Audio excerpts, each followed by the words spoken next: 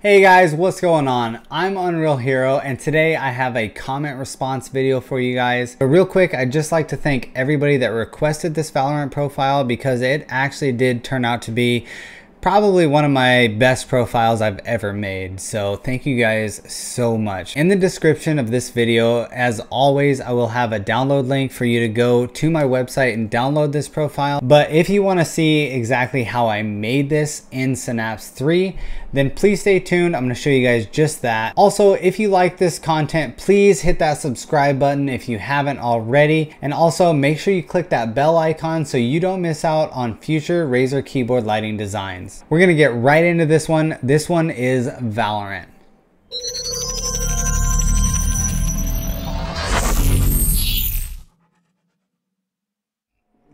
Alright guys, here we go with the Valorant design. So we just started a fresh profile in Chroma's Studio app, and if you don't have the Studio app, you can go to the Synapse dashboard window here, and you should see down here in modules where you can download Studio. So we're in the Studio tab and we're going to start with our Valorant design. So to start this design, I'm actually going to keep spectrum cycling. I'm just going to double click on a highlighted key and delete the effects. And now I'm just going to zoom in here and I'm just going to focus on the keyboard for this video. And I'm going to highlight the bottom 3 rows here, and I'm going to select my color drop down, and I'm going to choose this 5-node pattern right here to start with, and I'm going to drag this node over to the second node just like this. I'm going to grab this 4th node here and I'm going to drag that over close to this 3rd one just like that. And I'm actually going to grab this one and pull that over. Okay, and now I'm going to add a new node and I'm going to drag that close to here. So what you have is like 4 little sectors, and there's 2 nodes that divide each one. And for this first node right here, I'm going to make it a very dark gray. So I'm going to use 6Fs as a hex code to start, and then I'm just going to, on this brightness meter, I'm going to drag that way down dark. And I'm going to copy this code that we made right here, this hex code, and I'm going to paste that into the 4th node here, the 5th node right here. Okay, so you can see your 1st and your 3rd quarters of this gradient bar is dark gray. Now for the 2nd node, I'm going to choose this cyan color right here, and I'm just going to drag that a little bit more towards the green, and I'm just trying to replicate the type of color that you see on the game. So right here, I decided to go with this. Here's my hex code for it. I'm going to click on that and I'm going to copy that and I'm going to paste that into my 3rd node and my last node here, just like this. So you can see I have 4 sectors up here. So you got a gray and a light green, gray, light green. And now I'm just going to go with the medium settings here and hit save. So now I just have a spectrum cycling color. I'm actually going to double click on this and I'm going to make it fast. This is going to be fast. Okay, and hit save. We're going with fast, and that's all we're doing for this layer.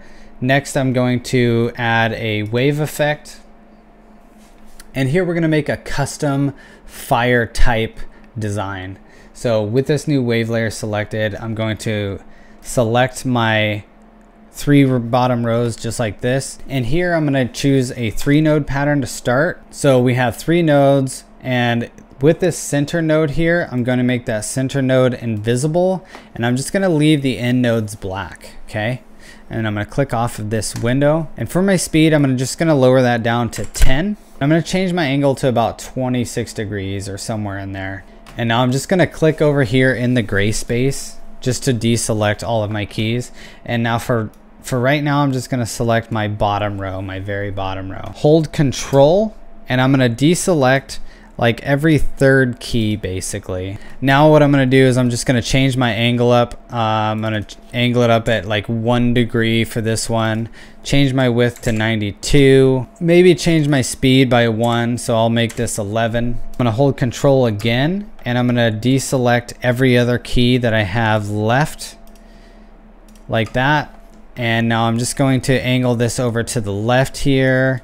at about 302, and I'm going to change my width percentage to 113, and I'm just kind of randomizing like every 3 keys so that it looks a bit different.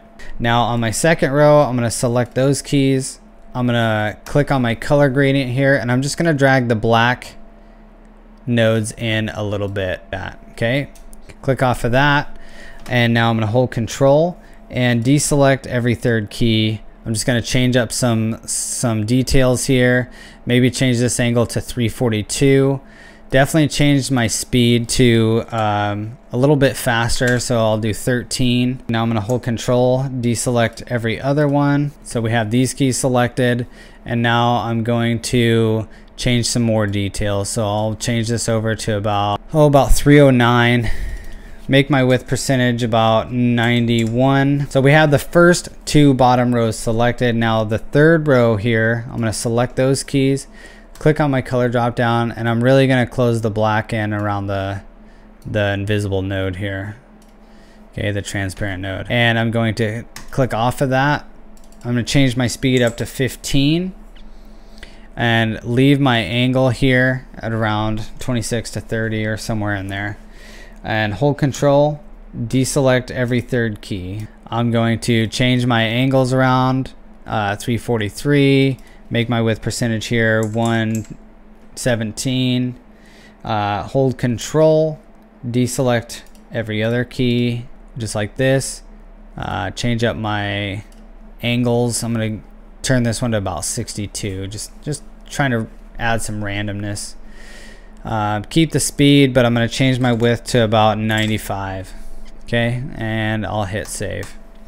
So now what we have down on the bottom of our keyboard is kind of a custom fire type or fire-like effect going on. So that's going to do it for the bottom of the keyboard. Next, I'm going to work on the letters of the design. So to create the letters is time consuming and really kind of complicated, so I'm only going to do a few letters for you, but to do the rest of the letters for this design, you just basically have to do the same thing down the line, and you'll get it as I go.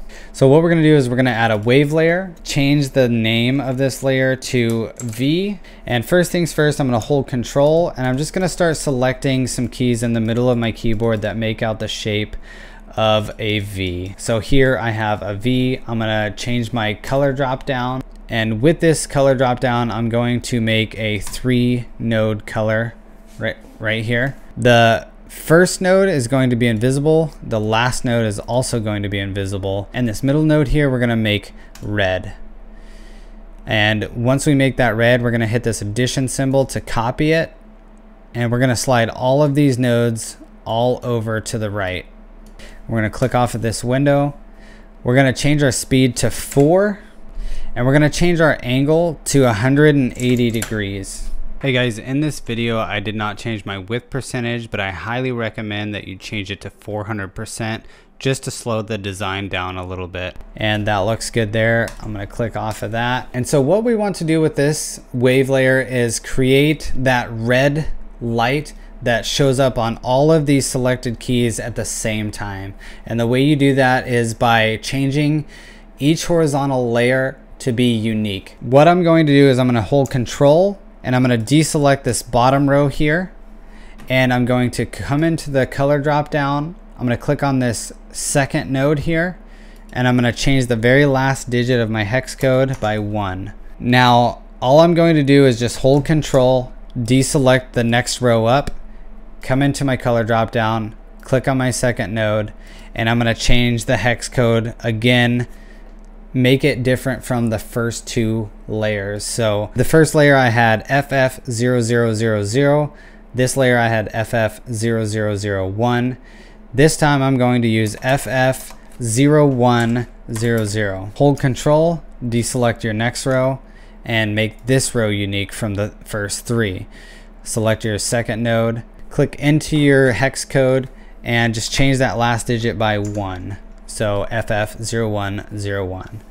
Hold Control, deselect your next row up, click on your color drop down, click on your second node, and we're just going to change the second F to an E. and we'll hit save. So now you can see in the middle of my keyboard here, all of the lighting lights up at the same exact time, and that's exactly what we want. So if we keep the keyboard like this, it doesn't really make that V pop like I want it to, so I'm going to outline it with white lighting, and we have to do that the same way we did the red. So I'm just going to select this bottom highlighted key that we changed here, and I'm going to Control C to copy that effect, and I'm going to click onto this key next to it, the one that isn't highlighted in green, and I'm going to hold Control, and I'm going to select every key that outlines the effect that we just made. So it's going to outline that V that we just made, just like this. Paste in that red effect layer, and I'm going to click into my color drop down with these selected, and I'm going to change both of these two middle nodes to white. So 6Fs is a hex code and 6Fs as a hex code for your middle two nodes. And now we're going to do the same thing that we did with the red. We're just going to hold Control, deselect the bottom row right here, so all of the lighting zones that are on this horizontal line. Click in your color drop down. We're going to choose our second white node right here, and we're going to make the last digit in this hex code an E. So we're just changing that value by 1 digit. Hold Control, deselect the next row up, click into your color drop down, select your second node. We're going to make it F, F, F, E, F, F. Okay, so the fourth digit is an E. Hold Control, deselect the next row up, click in your color drop down, click into your second white node.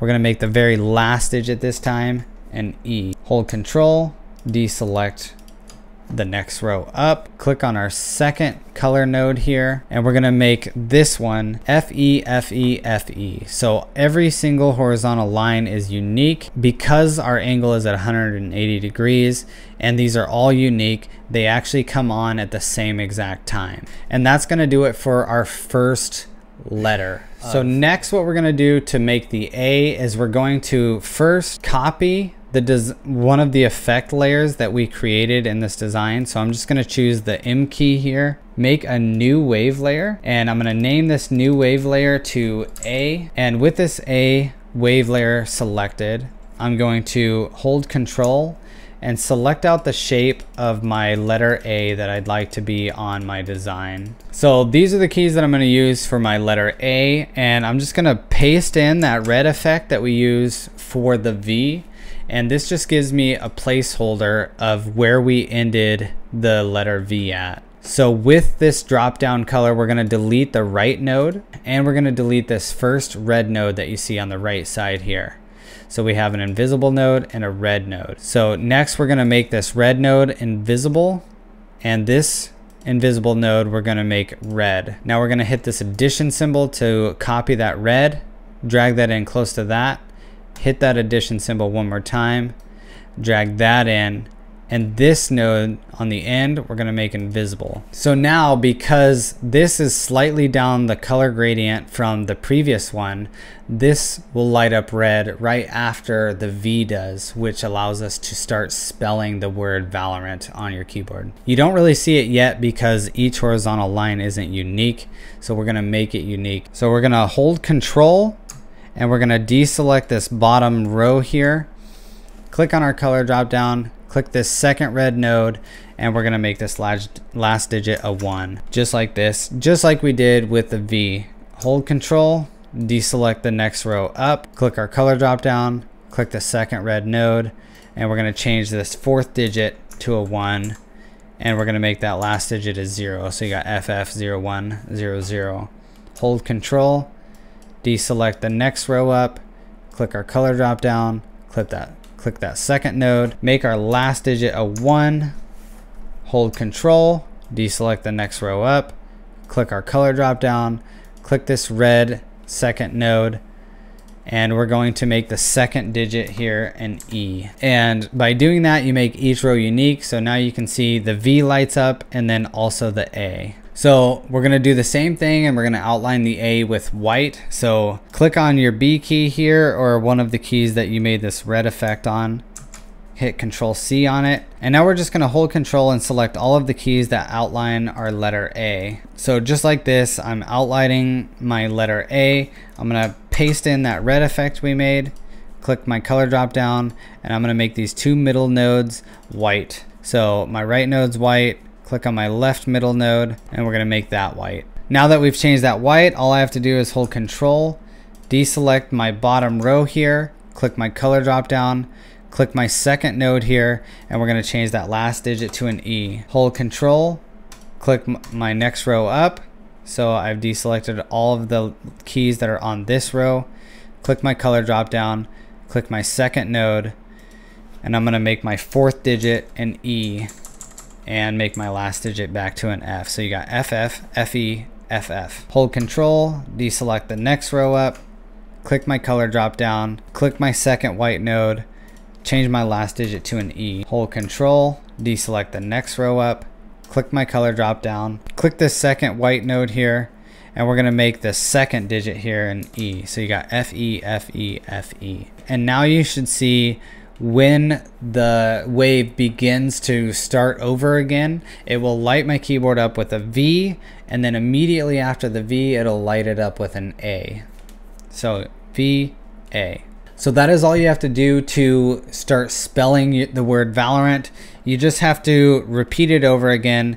Make sure you start a new wave layer and always copy the layer you created previously. And you're just gonna do this each time until you spell out the word Valorant. And I'm gonna skip ahead and I'll show you guys what that looks like. So once you finish all of your letters for the word Valorant, you should have an effect layer on the left side for each letter. And I had to change the name of my second A to an A2 because it won't let you name two layers the same name. Also, I didn't like how fast the design was, so I actually changed my width percentage. As you can see here with my V, I changed my width percentage to 400%, and that just slows things down quite a bit. Next, I'm going to add an audio meter layer. I'm gonna click on that audio meter, and with this new audio meter selected, I'm gonna hold Control, and I'm just gonna select all of the keys that are in this general area besides this bottom key. I'm gonna select all of the keys that are right here, and I'm going to click on my color drop down, and I'm gonna use this 2-node pattern right here on the end. On this left node, I'm gonna make the hex code 000001, and on the right, I'm gonna do the same thing, 000001. So what happens is when there's audio, all of these keys will go black, okay? At any sound of audio, all of these keys go black. And now I'm gonna click off of those keys. I'm gonna hold Control and I'm gonna select out the shape of the letter V that I originally made. So here, still in the audio meter layer, I've selected out the shape of the V that I made, and I'm gonna click on the color drop down. And I'm actually gonna, on this left node here, I'm gonna make this red. I'm gonna hit add, and I'm gonna slide this over here, and I'm going to make this right node here also red. So I'm gonna leave this red node over here on the end. This first node here that's red, I'm gonna click on that, and I'm gonna actually make this a really dark red, okay? As audio picks up and gets higher, it will get brighter. So we're gonna hold Control, and we're gonna deselect the bottom row here, and we're just gonna click on our color drop down, and we're going to change this node in the middle to go up a little bit, just like this. Okay, so we're gonna make this move to the right. We're gonna click on our first node, hit the addition symbol, and drag this new node right next to it. So we have dark red on the left with some red, brighter red over here on the right. So what we're making is an audio meter in the shape of a V in the middle of our keyboard. We're gonna hold Control, deselect the next row up, click our color drop down, drag this node right here over to the right a bit more, drag that over, hold Control, deselect the next row up, click our color drop down, drag that over a bit more, drag that over, hold Control, deselect the next row up, click our color drop down, and drag it over a little bit more, and that's going to finish off our audio meter. Real quick, at the bottom of this V that we started with, just like this, I'm going to hold Control C, and I'm going to select the keys that are going to outline our letter V. So I'm going to choose these keys right here, and I'm going to click on my color drop down on the audio meter. I'm going to make this left node white, and I'm going to delete these two middle nodes, and I'm going to make the right node white. So now that we have the audio meter effect done, we actually have a wave layer that's spelling out the word Valorant. But anytime there's audio that's played, it blacks out that area so that you don't see that spelling anymore, and it just makes that shape of the V. And as audio plays and gets louder, the color of the V will actually create an audio meter within it, and it's just going to get brighter red, and I'll show you guys what that looks like right here.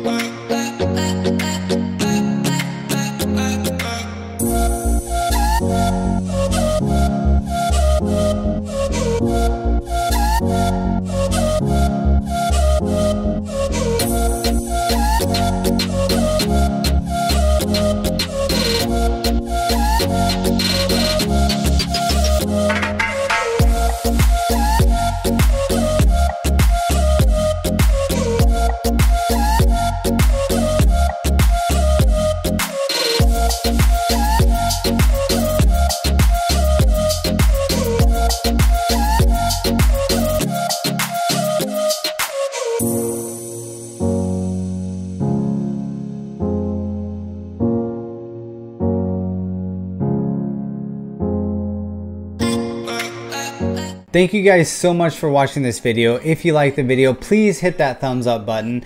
Hit subscribe if you haven't already. And don't forget about that bell icon so you don't miss out on future Razer keyboard lighting designs. Also guys, please, if you have any great ideas, please leave a comment in the comment section below and tell me what you want to see on a Razer keyboard. I'd really like to know. Some of the more unique ideas I definitely want to try and do for you guys, so please don't be scared. Leave a comment down below. That's going to do it for this one. Thank you guys so much for watching, and I'll see you guys in the next video. Thanks.